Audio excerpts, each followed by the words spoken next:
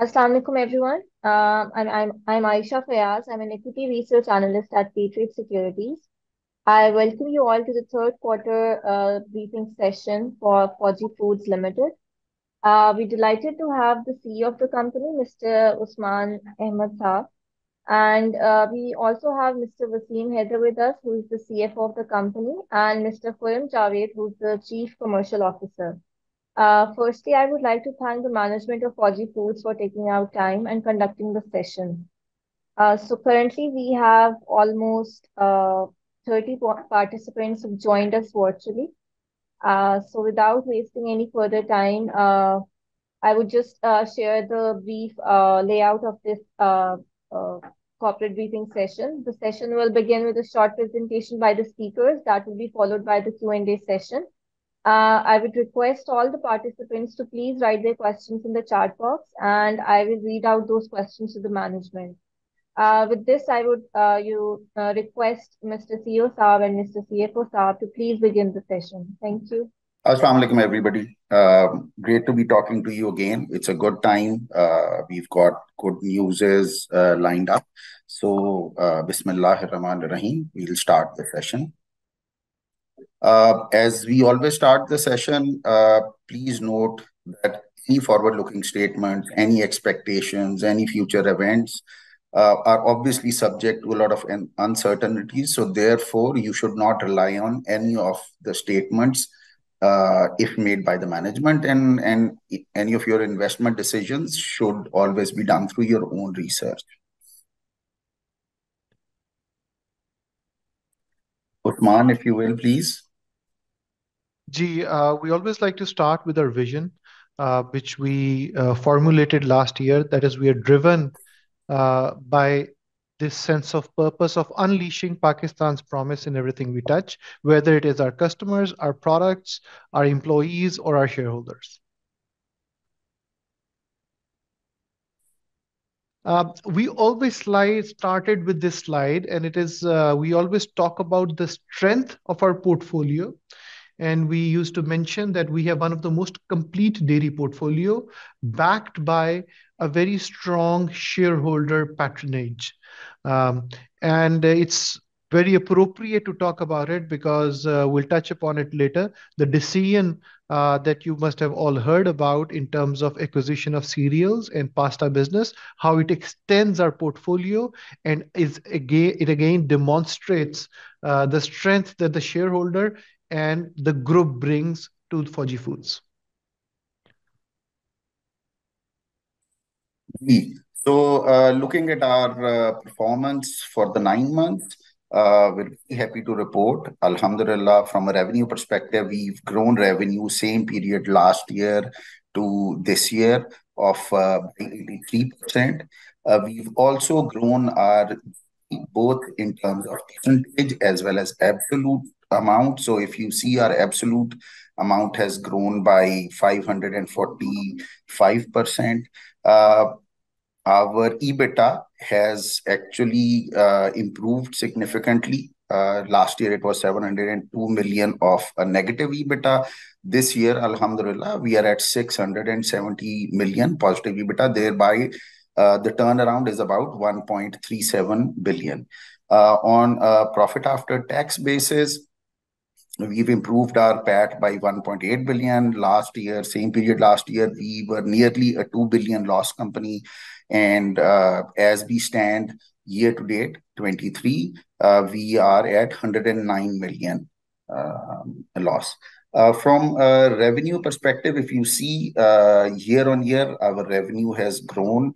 On the right side, top chart shows 2021, we were at 6.7 billion. We grew by about 21% to 8.07 billion in 2022. And then in 2023, we've grown by about 83% to 14.7 billion as at the end of 9 months. And obviously, if you see quarter on quarter also, Alhamdulillah, there's been significant growth within our revenue. And obviously, that's driven by the various strategies that the management has deployed.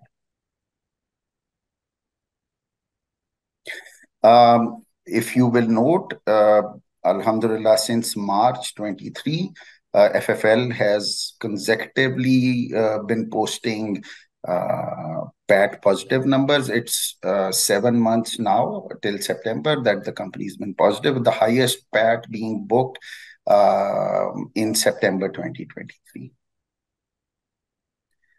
Same thing, this shows the PAT evolution journey across last year and this year. Quarter 2, we posted 22 million of PAT positivity, and Quarter 3, we posted 39 million of PAT positive numbers. And as you see, from 2022, we in Quarter 3 and Quarter 4, we had slowly started our upward journey. Usman.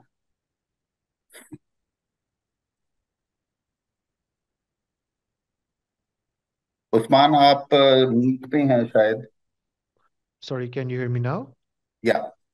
Yeah, apologies. So this is the strategy that has delivered the turnaround. It has had three pillars. One is fueling growth, and within growth, we emphasize upon margin accretiveness of our new launches. What we were not able to share with the shareholders, but obviously we can talk about it now, is that internally we've always eyed the acquisition within the group of other consumer businesses, provided they were margin accretive. And I'm happy to report that today we've reached a point where we have received the board authorization. Likewise, our COGS reduction has played a big role in increasing the gross margin, and all of that has been underpinned by a continuous pursuit in building capability in people and processes right across the organization. KJ? Yeah, as per our strategy of driving margin accretive volume and value growth, very happy to report that if you see the UHT milk, we have grown versus same period last year, 45% in volume and 108% in value. Liquid tea whitener is a product which is a commoditized product, and we are not driving it very aggressively. Our core focus is the value-added products, which is UHT, butter, cream, cheese, and flavored milk. So we have a very strong run of volume and value growth across categories, which has resulted into the numbers that are reflected in the previous slides. Again, if we look at our distribution business, which is the most profitable channel within the distribution channels, our distribution business has grown 72% in volume and 121% in value if I look at the margin accretive categories. And the growth is coming all across. Karachi, Peshawar are the biggest pillars of growth, but there is a strong growth, high double-digit growth coming volume and value across channels.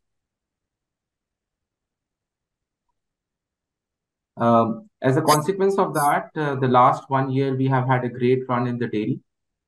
We estimate that the total dairy growth is about 3%. These are the estimations, whereby our volume growth has been 42%. Now, Kantar is the world's authority in terms of the consumer and marketing research data. They operate in 100 countries, and every country they run the Category Impact Award. Now, Category Impact Award is a function of certain criteria, which means in last 1 year, which brand in the category has grown the most, and in last 1 year, which brand in the category has moved the needle most on the consumer share of mind and positive consumer parameters. We are very proud to report that this year, 2023, we competed with 23 dairy brands in the category. And out of those 23 brands, there were market leader and big other multinational brands were also competing in the same category. And Nurpur has been awarded as the most impactful brand of dairy milk in Pakistan for 2023.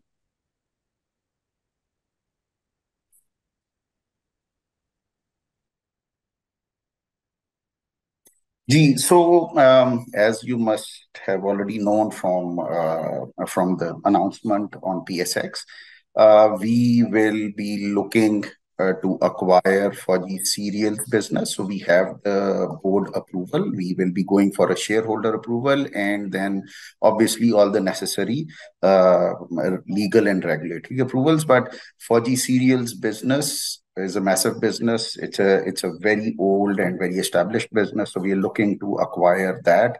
And then there is a pasta plant that we are looking to acquire, where we'll acquire the shares of the entity. As a part of the transaction, independent due diligence and third-party valuations and all necessary legal checks were done. Finally, review and approval by the board was given recently. On cereals, as you would note, we've got flakes and coated cereals, porridges, and desserts. While on the pasta side, it's a state-of-the-art plant which can produce pasta of long and short formats. We do expect, inshallah, that these acquisitions should result in a margin accretive performance for us, as well as impact the EPS. That's our expectation. And as I said, please do your own researches and take things from there.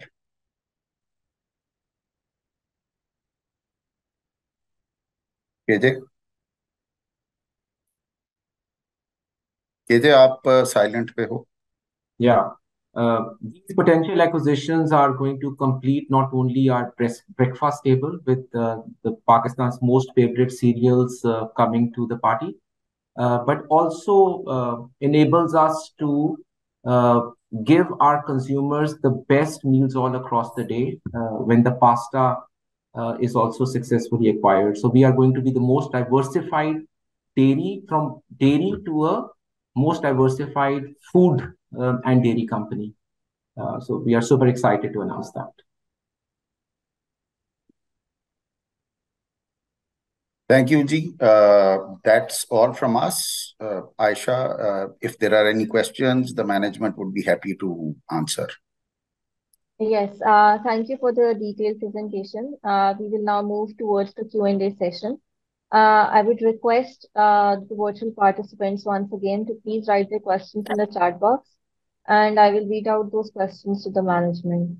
So firstly, we've received a lot of questions with regards to the recent announcement of Fauji Foods with regards to the upcoming transactions, the pasta and Fauji cereal business particularly, that if the management could share some timeline for the transaction, for the finalization of the transaction date, and how will the company finance this transaction? Is it going to be from loan or through right shares? If the company could share the strategy for it. Right. So from a regulatory and legal perspective, first step was getting our internal board approval, which alhamdulillah we've received. We will be going to the shareholders. If I remember correctly, the expected date of shareholder meeting is 28th of December. We will be going to CCP and then obviously to other regulatory authorities. My view, and Usman can probably back me up on this, is we would expect the transaction to complete in Q1 of 2024, probably early. It'll obviously depend on how long the various regulatory authorities take. And on the financing side, right now, as of now, we do not see any need the way the transaction is structured. However, there is an option for an other than rights issue if required. But at this stage, those things are, I think, a little far away right now. Okay. And there's another question with regards to the pasta business, that when is the production expected to start? And will the company buy full stake of other Fauji Infra West, or will Infracest be a joint venture of Fauji Foods and Singaporean company? So right now, FF Fauji Foundation owns 100% of FIFL or Fauji Infra West. It was originally a joint venture, but it was 100% acquired by Fauji Foundation. So therefore, we don't see any need as of now for a joint venture. It will be run by once the approval comes through, it will be run 100% as a subsidiary of Fauji Foods. On the operation side, I would request Osman Zahir to elaborate a little. So we have a complete integration and operational plan in place. Naturally, once we have the requisite approvals done, we will start moving, and you can anticipate it can take a few months for us to get into production and market after that. Okay. Thank you. Moving on to the next question. Can you also share the historical margins for the cereal business, and what could we expect the margins for the pasta business along with the volume? Ji, that's too internal and information to declare. However, I think it would be safe to say that cereal has reasonably good margins, and pasta we also expect to have reasonable margins. Beyond that, I would not be able to give out anything. Let me very quickly build on that. Look, we presented to you our growth ambition of becoming a 100 billion company in 5 years' time. Within that, the margin accretive growth uh, had this leg of acquisitions. And these acquisitions happened because they are A, margin accretive, and B, sustainable in the long term. So they are on strategy. This is how we would like to chart our path to the scale that we dreamt of as part of our strategy. So they bring, I think, as Wasim mentioned in one of the earlier slides, they are EPS accretive and they are margin accretive. Okay, thank you for clarifying that. Other than that, you were talking about the volumetric growth of the value-added products. Could you also please share the market share in each of the segments? For instance, when you were talking about butter and creams and USD milk, can you please give where the company is, what is the current market share of the company, and what is the future target for those product lines? Yeah. As we said that our margin portfolio is showing a very strong growth vis-a-vis the category estimated growth. There has been an increase in our market share. We estimate that our butter is about 56% of the retail butter market. As per the very credible market research company, we have grown the highest market share on milk this year as well. So versus category, we are growing exponentially high, and also in the marketing, in the consumer, in the market research surveys that is coming up. So we estimate to be a good third position in the dairy market. We are up against very big competitors, but we are trying to cover the ground in terms of the exponential growth that we are getting in milk. Similarly, our cream growth, our cheese growth, they have been very strong, high double digits. So on this run, we don't see that there is any reason that we should not grow at the same pace, if not more. But yeah, I think we have some strong plans to support this growth agenda. And also one follow-up question with regards to the growth in the value-added segment. Do you think that this is a sustainable growth, or was it this high number because of some seasonality factor? Or where do you think that a sustainable growth number should be for each of the segments? Yeah, I think, look, there is definitely seasonality with some products. For an example, the cream has a cyclic upsurge in winters and also during Ramadan. So is the butter, but then milk has a very consistent growth pattern across the year. So there is a seasonality, and every company, every good company which is hungry for the sheer growth and the volume growth, builds their interventions at that moment of change, which are the defining occasions or defining events in the year.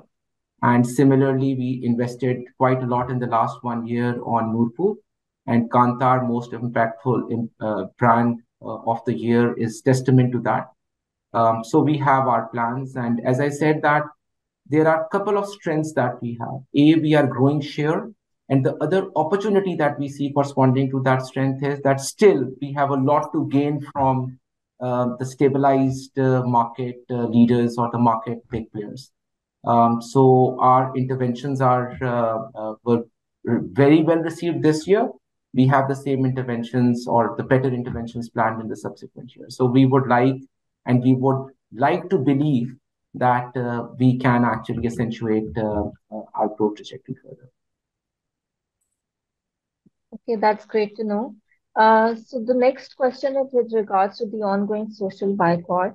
That has the company seen any increase in the sale volumes for any particular segment in the ongoing quarter? And is it a significant number? Can you give some estimation for in terms of volume for any segment that has seen a drastic growth because of the ongoing social boycott? If I KJ, could answer that question, look, I think if you look at Pakistan's conditions earlier because of devaluation, and now due to these certain circumstances, there is now a trend which spreads almost a couple of years of localization. We have benefited from it in past through 100% conversion of McDonald's to Nurpur cheese, and likewise KFC, and a number of other accounts. We have likewise converted a few very big institutional businesses as well. So this is a trend which has been set for one reason or the other for last 2 years, and we've been able to benefit from it.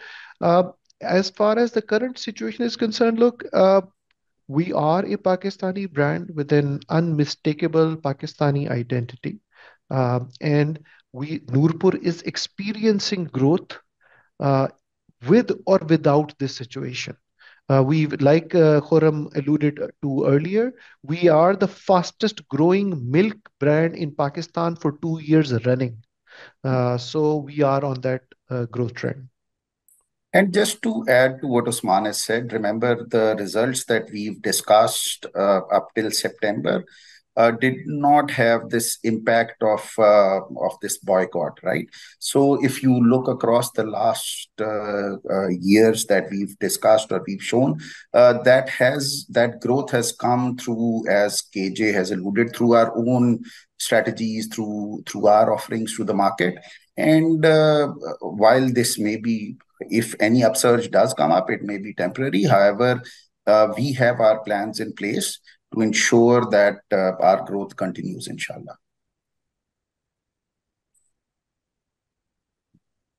Okay.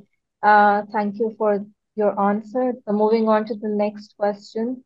When is the pasta production expected for the company? Yeah, I think Usman has already answered the question. I think what is the promise that Fauji Food makes to the consumers is that anything that we will launch in this company has to be corresponding right with our purpose, which is unleashing Pakistan's promise in everything we touch. And when I launch the product or we launch the product, we are talking about the taste. So we want to understand the market. We should be in the state of readiness in terms of production. And yes, we want to do it as fast as possible, but we want to do it on strategy with the right product credentials and the right competitive edge.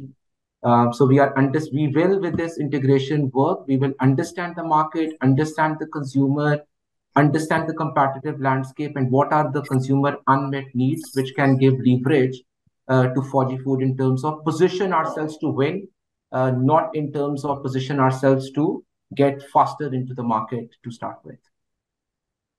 Okay, that's great. And could you also please share some of the key highlights, including the market size of the cereal and pasta business, for instance, for the company, and what is the initial market share that the company is targeting over the next 5 years, for instance?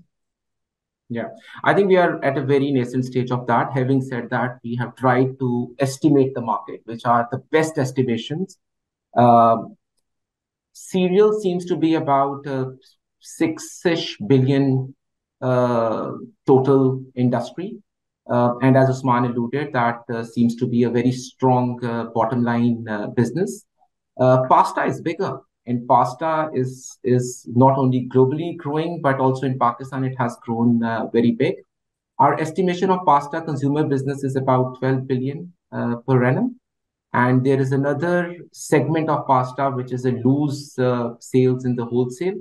That is another 6 billion. So the consumer business of pasta, where we have some very strong competitors like Bake Parlor and Paulson, that is very margin accretive.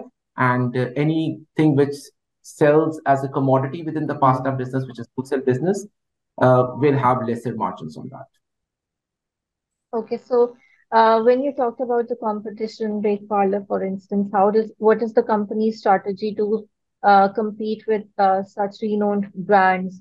And how well do you think would the company be able to compete against these such established brands? Yeah. I think if I may answer that question, we should be able to take confidence from the fact that we've taken on two of the strongest brands in dairy industry, very deeply entrenched, like Allpers and Milkpack, and have outgrown them by a massive multiple. So it comes down to doing the basics right, which means developing the right consumer facing proposition, including the product, and had leveraging our already existing strength of route to market.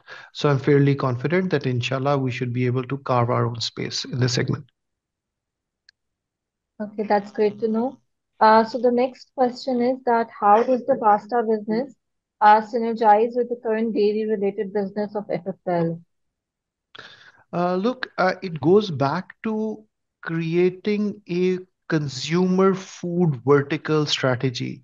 Uh, so there are natural integrations and synergies at place. For instance, route to market, for instance, supply chain, procurement, uh, and then there are many opportunities to leverage each other's strength. And like I mentioned earlier, we are developing with the respective teams detailed integration plan. And in that, we will also bring to fore the opportunities to uh, synergize and leverage the strengths.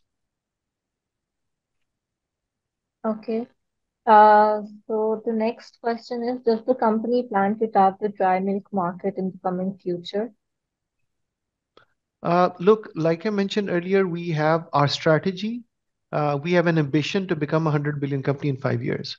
In order to do that, we will have to acquire businesses like we've just done, and we will also need to enter into new categories.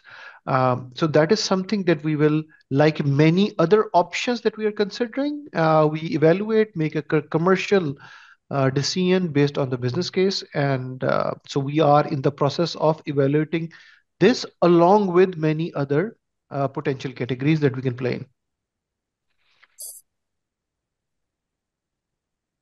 Okay. The next question is, the price of Noble milk is selling at slight discount as compared to milk pack and all pearls. Is it expected to normalize in the future or the delta will remain in place? I think in terms of our trade pricing, we are pretty much at par with Nestle and Allpers. There are certain big discounters, and they have their own strategy in place. They maintain the delta from their own pocket, as our focus is very much on the margin accretive. So in terms of our trade pricing, we are no less than the competition. But there is a discounter's own strategy in place. For an example, the big players like Imtiaz and Metro, and it's not that perpetually we are cheaper versus the competition. There are a lot of factors that these guys have their own segment play, which they orchestrate. So there are times. Right now, for example, at this point of time, we are expensive versus golfers in metro. So this is their strategy. From a company point of view, we don't want to keep any differential of pricing. We think our product has credential. We are working on the marketing, and our product, when gets trialed, moves into the funnel and takes the consumer towards the repertoire, regularity, and loyalty. So yeah. Okay. So would the company also please comment on the retail distribution strategy after the commencement of these two new projects? Yeah. Usman, I think, sorry. sorry. Yeah. I think our cereal business is a very well established business. And we would like that business to continue reaping the benefits and the dividends in terms of the profitable growth trajectory that that business is on. So we will take it as a business unit and we will just sync it in with our current plans. Pasta is going to be a new launch, and we will see that which vertical has more synergies when we launch pasta into it. But this all boils down to what Usman has said in the beginning. We are right now working on a very extensive business integration planning. And the idea is that what we have acquired, we sustain that business, and we build it very carefully towards the margin accretive strategic lever that we have. Okay. So when you talk about margin accretion, so is the pasta and cereal business, the margins are going to be closer to the butter and cheese segment, or is it going to be higher than that? If the company could give some range of it.